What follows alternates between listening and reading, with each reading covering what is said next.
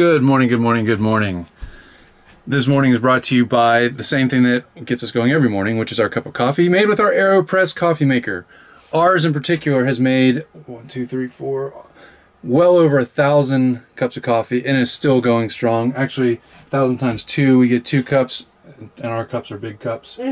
Man, we've made a lot of coffee on that thing. This is not a commercial for AeroPress, but if you're traveling small, whether you're backpacking, which you're probably not if you're watching our channel, or you are on the road living in a small space like us, or you live in a tiny home, or whatever, you don't have space for a coffee maker, you don't want to run power to a coffee maker, the AeroPress is fantastic. We begin every morning with a delicious cup of AeroPress made coffee. As for today, Lindsay's in her horse gear. We're going to go horsing today. Horsing around? We're going to go horsing around. We're going to go horsing around. We're not going to go horsing around, actually. We volunteered today to go, actually I volunteered Lindsay to go scooping pooping. Thanks. Pooping scooping? Scooping pooping. Scooping poo. Scooping poop. Scooping poop. A little bit of a southern accent. Scooping poo. She's going to go scoop some poo because we learned they give, here at the Rancho El Camino, the horses don't get a day off of eating and pooping.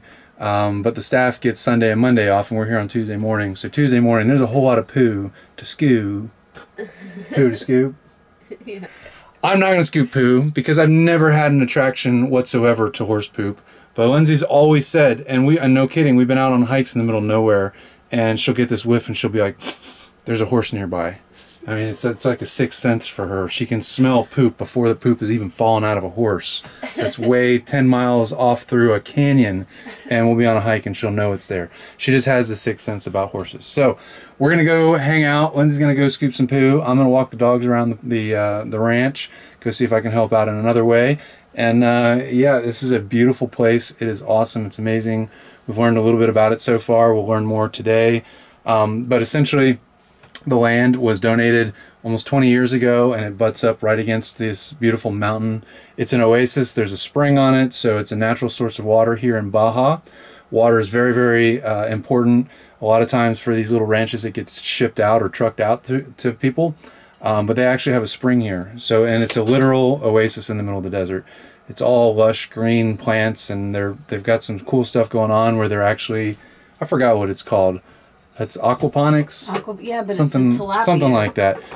It's where they're actually using tilapia. It's a closed system where the tilapia are swimming in this water. The tilapia poop, and that poopy water is rich in nutrients, and then it gets dripped into the agriculture side of things. So they're growing, look like tomatoes and spinach and some other things. And then that water, as it drips through, any extra water that comes out of the plants gets collected and it gets piped right back into the tilapia. So it's a beautiful closed system. It's something that's really catching on all over the world in places to help people be more sustainable, and teaching communities to be able to grow their own crops. They'll end up with eating-sized tilapia as well as plants that they'll be able to harvest, the agriculture side of things. So it's really cool that they're doing this here, and they're teaching the kids about that in the local community. There was disc golf, of course, which is an attraction coming in here. It's made by a world-famous, super awesome professional disc golfer. I forgot his name. I'm sorry, guy. But he gets paid a lot of money to actually throw frisbee. So I missed my calling in life, as Lindsay pointed out yesterday. Yeah, because he did really good. He did really. You did. I did really well. Yeah. Oh, I didn't do really well. I just had fun. You know, when you're going out there, when you're not getting paid millions of dollars to do something, you're just going out to have fun. You tend to do better, and then you're like, oh, if I got paid $1 million to do this, that would be amazing. And then you go try to do it for real, and you suck. So I'm content that I am a amateur disc golf person. I don't even disc golfer, whatever you call it. Super amateur. But Thermopolis, Wyoming has a disc golf course too, so I think on some of my off days there, when we get to Wyoming, I might go practice a little bit, and then maybe I'll try out for the tour. A little, yeah. There's a tour? I mean, there's a professional league, oh, so yeah. So they got to have some kind of a tour. Anyway, rambling now. We're going to get started with our day, starting with our cup of coffee, brought to you by our AeroPress. Link in description below, of course, but you probably already know about AeroPress because everybody knows about AeroPress because it's so amazing for RV life. Catch you soon.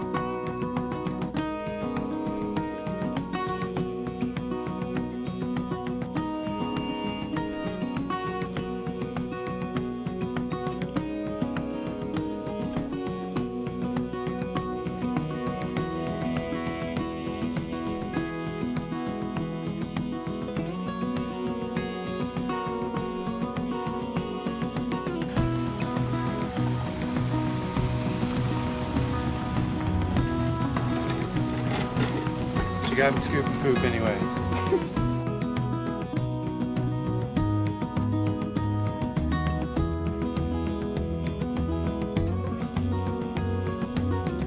You know what this is? You know what this is, Lindsay? What? This is a pile of horse. Got my hat and sunglasses on, sitting behind the steering wheel. That means... It's a drive day. Kinda. Yeah, oh yeah. It just means we're leaving. We're just leaving where we parked at last. So we're leaving the Ranch Camino, what is it, Rancho El Camino. We didn't get to see a whole lot. Today is a down day, it's slow, it's leading up to Easter. I heard a little bit, so we did scoop the poop, and then we were invited to go to a Bible study, and that was cool. It was all in Spanish, which was interesting. And so after the meeting, or at the end, they were kind of talking about the plans for the next 2 weeks, because we're about 2 weeks out of Easter, and things get really busy for them around that time. So this is kind of a slow season, an in-between season for them. So we didn't get involved very much with the kids. In fact, we didn't see any kids. Yeah. But what they do is they bring them in here and they engage them in all kinds of fun activities and really invest in the neighborhood kids from all the ranchitos out here, the little ranches. We're on the outskirts of La Paz, so that means these kids are probably the least served in terms of school and socialization, because they live miles down dirt roads in desolate little areas. And so this ranch is really a sign of hope for those kids. And from what we understand, it gets really, really busy. They have horse riding, they have the disc golf, there's sports they do, Yeah, they've got a basketball, school. they have like a gym. There's a pool you saw. Yeah. So there's all kinds of things for the kids here. And so if you're ever in the area, it's definitely worth camping. Your money goes to a great cause. 200 pesos to camp. Again, we threw another 200 in just because we played some disc golf and because this is a great place to invest pesos in people's lives. So we are going to wrap up from here, and it's errand day, sort of. Yeah. We're going to run into town. We're going to get water, drinking water. We're going to fill up our tank with water as well. We got to go get some groceries. Yep, we're going to do our grocery run, stock up, because we're going to be heading to the Bay of Conception where there's not a lot of stuff. There's not hardly anything, Yeah. so we're going to be doing that, and then hopefully have dinner tonight with Scott and Melissa and Serge, Natalie, and Max, and they'll join us hopefully for dinner in town. We are going to be camping at La Maranatha in town, as we've mentioned before. It's really the only campground in town where you can go if you want to be close to La Paz. And that's our plan. We're going to go there, and we're going to be hopefully get a taxi or an Uber down to the Malecon or wherever we decide to meet for dinner. And that's because it's about 10 minutes or so, the closest you can be to downtown La Paz if you live in an RV like ours and you're not stealth camping. We could never get away with stealth camping. Not in this thing. No. Only way we And could it was hard in the truck camper too, but we did get away with it, I guess. Here's an idea for stealth camping in this thing. What if we just went to RV dealerships and just pulled up on the lot and pretended like we were just another Class C for sale? Yeah. And then they Put like a for sale sign like in the window. then they open the door in the morning and come in like trying to show the RV. They'd be like, "Where did this one Be come from?" a little awkward. Maybe that's where we could get top dollar for this thing. Yeah. Like $50,000. Yeah, that's what I'm thinking. wish. $50,000 and a dog. Your dog. You can pick which. No, then you said that before. You threw Huck in for free with the No, I $50,000 didn't. purchase. If they bought it for like 60 grand. We're not looking to sell unless you're willing to pay a ridiculous amount of money for this, and we get to keep our dogs. Anyway, we're not talking about that. But that's the only way I think we could stealth camp would be if we were to go and just go from dealership to dealership and just pull up on the lot. That's funny. Anyway, we're going to get on the road. It is not my favorite road. It's going to be 3.5 miles of washboards. It wasn't that bad coming in. That's though. because I got It the down whole butt. worse. So trick with washboards, if you don't know, you got to go fast. And yeah, we've definitely been down worse. But if I can get up to speed over 30, 40 miles an hour, which before you critique me, those of you who are going to critique me, we've seen everybody on this road driving that fast. Hauling butt down this So road. when you are on washboards, assuming you're not going in loop-de-loop circles, and not circles, but turns, go pretty fast and you kind of hover above them. That's the trick. That's the plan. That's what I'm going to try to do. You can come with us if you want.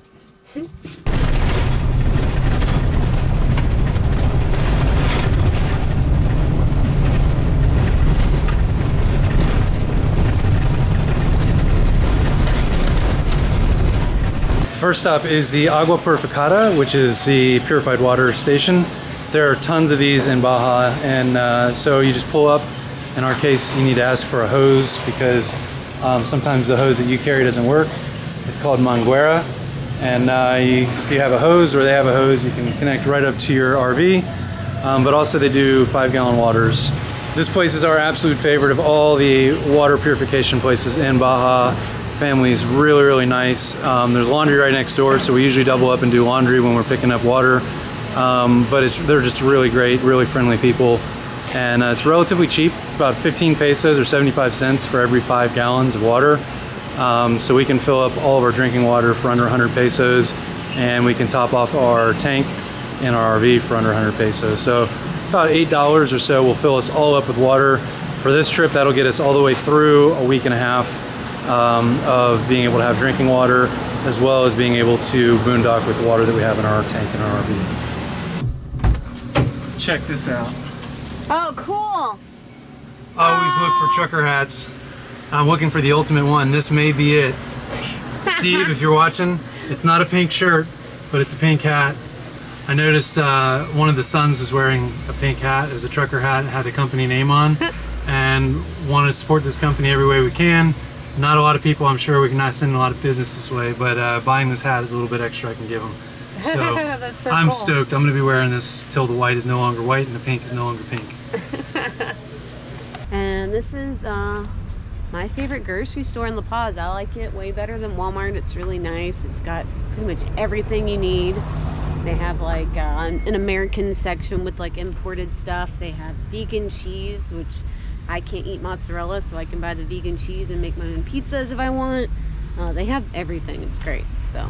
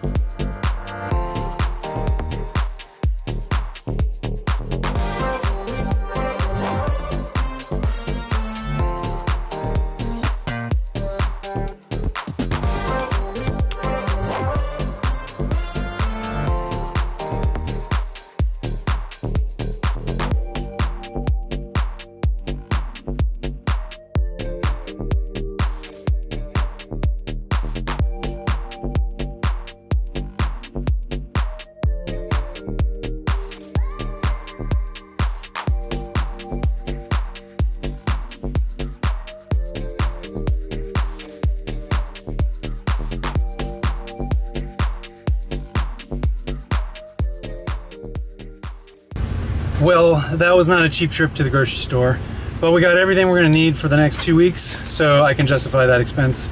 I think aside from fuel, we spend more money on groceries because we don't really go out a whole lot. So it's okay that we spent that kind of money. I think it was, I don't even know, I stopped keeping track at like 160. 3,200 pesos. 3,200 pesos, $160. Not bad, that's 4 days of full budget. If you look at $40 a day as our budget. And this food will last a lot longer than 4 days, so. Oh, yeah. It's gonna last, I mean, some of it's gonna last 2 weeks, easy. So anyway, last stop today is where we're gonna park for the day, which is La Maranatha, and we're gonna go do that right now. The campground. This is the look of a man who finally got a shower after 6 weeks or so without a real shower. Doing military showers on the beach. And we're here at the campground. We splurged, we got full hookup, so we actually had air conditioning today as well, which is fantastic. It's 92 degrees again. Hot, hot, hot. Not even April yet, just barely the end of March. and it's already very hot down here. But it is our last night in La Paz. We're all dressed up, sort of. That's why I did the, I mean, look at that. Look how clean that is. And look at that. Look how pretty she looks. I heard the hairdryer going. I didn't really do. I just didn't want it super damp going out, so I just got it a little dry. So we got all prettied up. We're going to go out with Scott and Melissa. They're going to meet us from the beach with their boys, and they're bringing Serge and Natalie and Max, and we're going to meet up with them. And for Serge and Natalie and Max, we're going to say farewell. We never say goodbye because we believe we'll always have a chance to meet somebody again somewhere down the line, especially people as awesome and genuine and really true to heart as Serge and Natalie and Max. So it's going to be bittersweet saying farewell to them. We're going to go have a great time hanging out, and then we will go our merry way back here, and tomorrow morning we'll get up and we'll start driving north. I don't think we celebrate that, do we? No. So we just celebrate Day of Conception, I guess, to see that again. So. Yes, that's the one thing about leaving La Paz and leaving the beaches in La Paz is we're trading them in for another beach, our favorite beaches, but it means we're headed back to the States. Yeah. God bless America, but this is beautiful down here. This is a wonderful life. So, let's go to dinner. I'm hungry.